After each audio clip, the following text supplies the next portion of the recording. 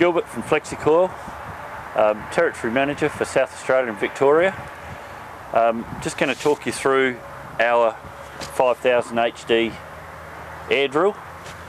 This machine comes in various sizes from 27 feet through to 57 feet, and it features in 3 and 5 section frames. So this one we're looking at here is a 51 foot 5 section bar. One of the main features of it is the floating hitch, and then your dual caster wheels, which are right across the machine. They give you better flotation in your field and better ground following capabilities. They're also on a walking axle, so the machine sits very level all of the time. Another key feature with this machine is from the front to the rear is the links from the front caster wheels through to the rear press wheels.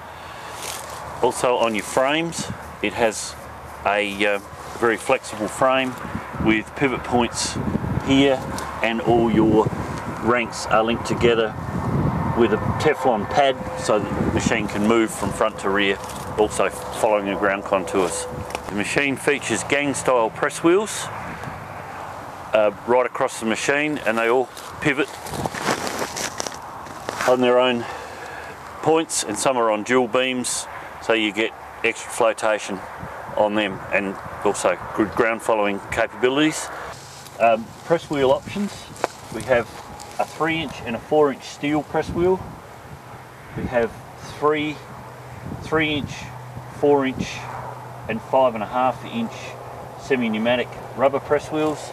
This unit features 4-inch rubber. 5000 HD also features a unique 1-point depth control for the machine.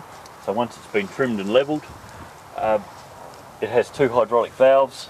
This arm just works between for your raise position and your lower position. Just pops a valve out, and that's your depth control from there.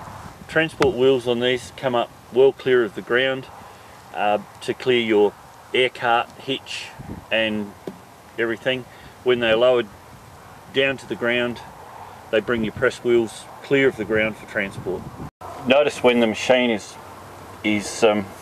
raised to transport width to fold up, the transport wheels at the rear push down onto the ground, lifting the press wheels clear, and then as the wings come up and fold over, the 2 hooks where the wings slip into and pull over centre, thus making it not necessary for the use of transport pins, and the wings being over centre also make them sit in and nice and secure, and they won't jump out of their hooks or anything, making it really safe for transport and saving the operator time in folding, not having to get out and put pins in.